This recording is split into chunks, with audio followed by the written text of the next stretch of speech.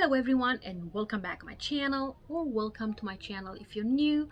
My name is Georgia and I'm mainly reviewing fragrances for men and women. Today I'm going to talk about the fragrance that I presented to you briefly in my top 10 fragrances for fall and winter for men.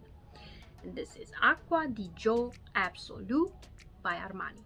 This is an eau de parfum. I do have here a 2.5 flare ounces or 75 ml of gorgeous juice, but let's start. This is a woody aromatic fragrance for men that was launched in 2018. The nose behind this fragrance is Alberto Morillas.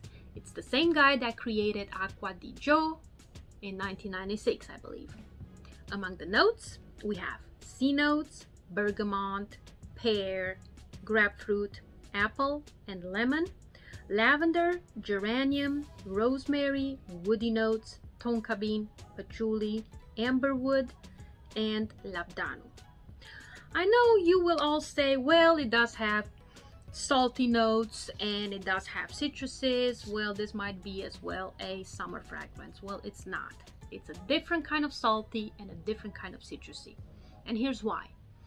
It starts very aromatic, but salty aromatic. You clearly feel the saltiness of the waves in a cold winter. That's how I would see the saltiness in this fragrance.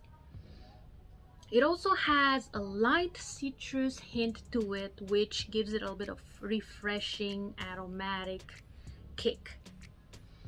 Now the dry down is still, well, a little bit salty.